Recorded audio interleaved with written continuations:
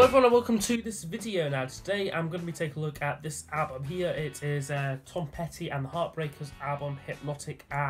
So I'll just be doing the usual thing in this video, giving a bit of background information about the album, then showing you my vinyl copy of it here, and then looking at each of the album songs in detail. This is Tom and the Heartbreakers' 13th studio album. It was released on the 28th of July back in 2014. Now I was vaguely familiar with Tom Petty when this album came out. I think this was certainly one of the first Tom Petty albums at which I bought because it came out, I remember there being a lot of hype around it. Certainly I think it was James Lack, Rock Boy 680, it got me into Tom Petty, I interested in him, and he was a big fan of this album. So that was probably one of the reasons why I am so into Tom Petty nowadays. But this album followed 2010's album Mojo, which was a kind of blues album. It's not one of my favourites of Tom Petty's. It's very one-dimensional,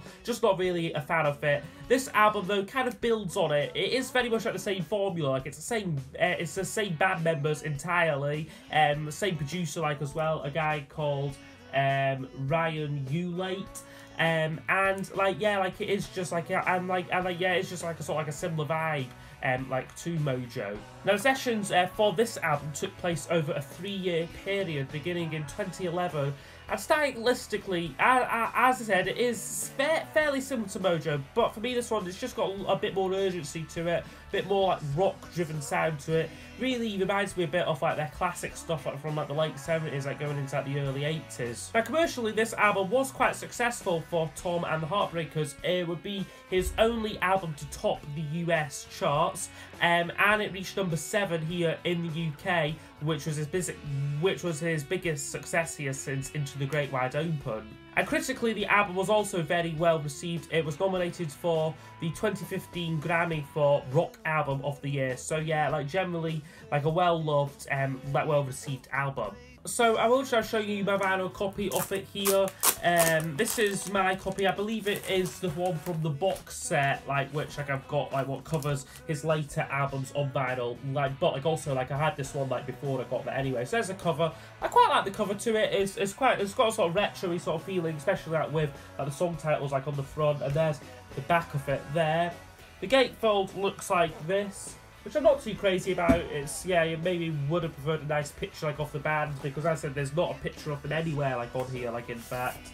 You do get, that was a wee hype sticker was on the front, and a download code as well.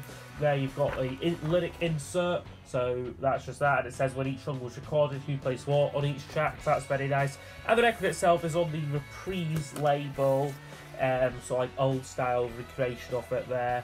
And that's the record. So yeah, that's the vinyl looked at. Okay, so I'll now go over each of the album songs in detail. So there's 11 tracks in total, so I'll score each track out of 10, and we use those scores to give us a overall percentage marking for the album.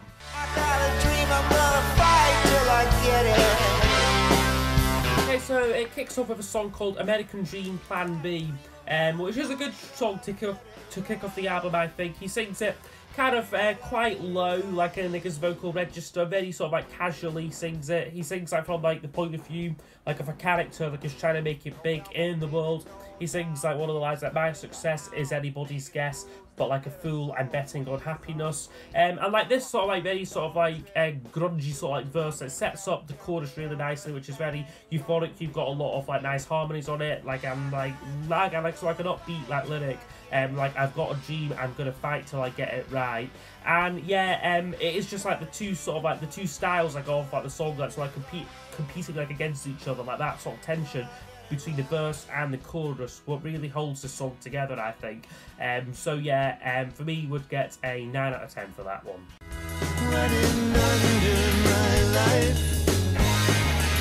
Next track up is called Fault Lines, which just comes crashing in with this really sort of rumbly bass playing from Ron Blair, and it's just a relentless rocker. This, it keeps up the pace of the album. Lyrically, it's a bit more darker, kind of about the fears of aging, but musically, It is just really upbeat. I love the interplay between Petty and Mike Campbell, and plus, like I said, like Ron Blair's bass, like just gives it a real sort of like a rumbly sort of feel to it.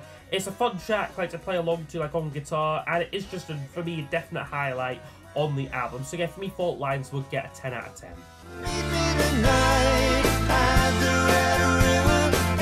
Next up is called Red River, which in some ways is a bit like a sort of like a Petty by Numbers song. This, like, I mean, it is very characteristic, like of songs like from like his past. But that's not really a bad thing. It is a great sound. It's a great style, like, which he's developed and honed like throughout the years.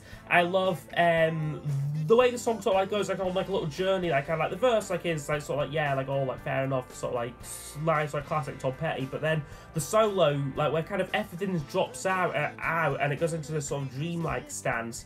Quite interesting and really effective, and then sort of like suddenly like Mike Campbell's blaring guitar solo comes in, just really shines through.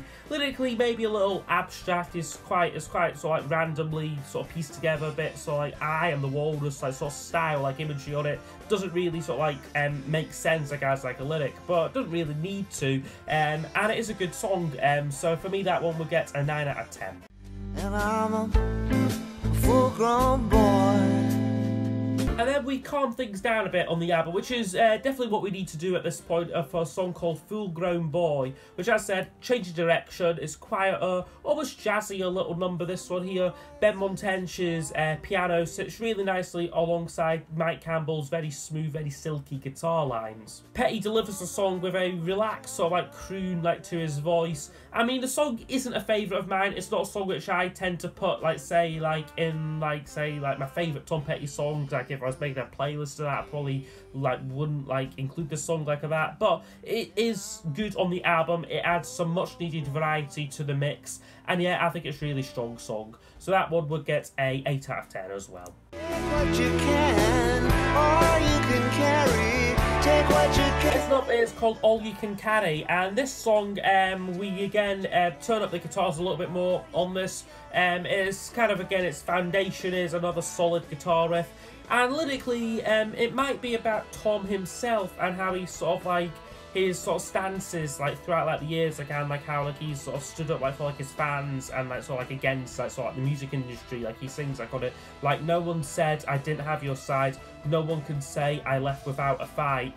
And yeah, it is a really good song. Like again, like Campbell's riff is like really effective. It's just maybe a little bit similar in sound and style to the first 3 songs, but it's still very good. So overall, that one would get an 8 out of 10. Is power drunk? For me, a song called Power Drunk, which closes the first set, and it's maybe the first hint of filler on the album. I mean, it's not a bad track, and lyrically, I'm not a massive fan of the song. It just doesn't really connect with me. But the guitar playing on it is very good, as per usual. As I said, it just doesn't really stand out much on the album, so that one would get a 7 out of 10. I feel like a forgotten man. And then the next one up, which opens up side 2, is called Forgotten Man, which is a upbeat rocker. Again, it's maybe quite self-referential, maybe like autobiographical, like lyrically.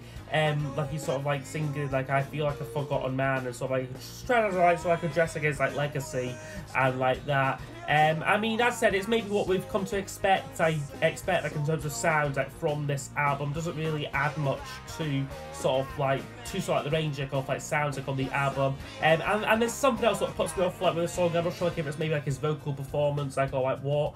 Like yeah, there is just something like what just doesn't quite do it for me like with this song. I mean, it's still good, it's just not great. So I would give it a 8 out of 10 for that one, Forgotten Man. Then the sins of my youth. And then the next track up is another slower one, and it's again another song which isn't a massive favourite of mine, but it's a good song on the album. It's called Sins of My Youth, which is again quite autobiographical song. Again, it's quite sort of like full of regret. This one, sort of like confessing like his sins. I like the musical sort of backing like on this. It's almost like Latin flavour to it. You've got very interesting like drum pattern drum pattern like from like Steve Ferroni. Plus I think it's like a vibraphone or something. Gives the song a bit more warmth, like a little bit like of like a change like in sound. And like yeah, like kind of like it is just like a nice slow song. Which is like what we need like at this point on the album. So that one will get an 8 out of 10. You give me high.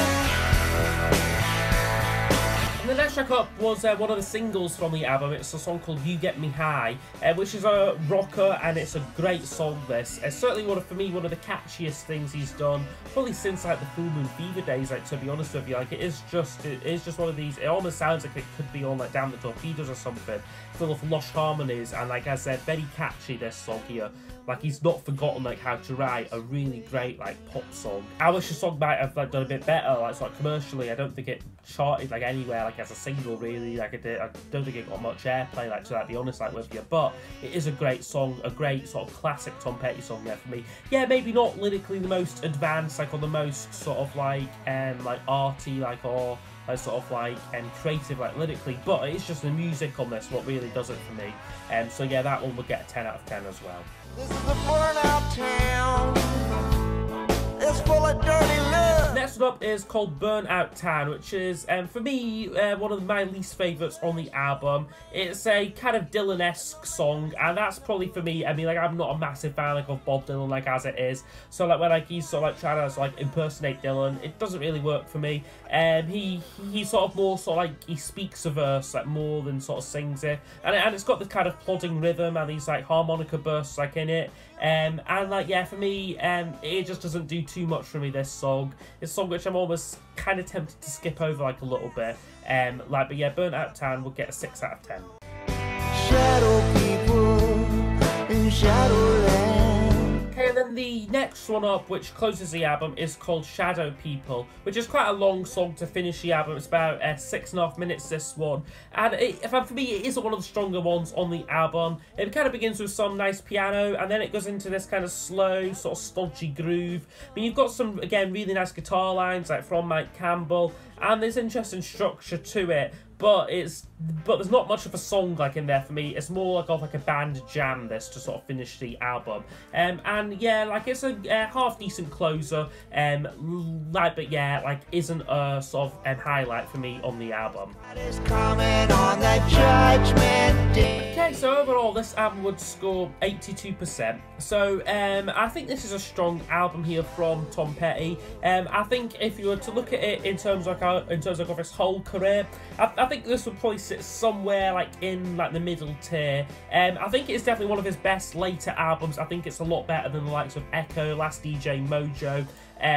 Like it's just for me like got a real sense of urgency, great melodies like on it as well. Plus he's also like exploring a few different musical styles, whereas a lot of those albums like kind of like get like a little bit like one-dimensional, like whereas this one here, like I think it remains mostly quite like energetic like throughout. I think its strength lies in Tom Petty's like at this time still very relevant songwriting, very strong songwriting, plus also the sort of like the interplay between all of the band members.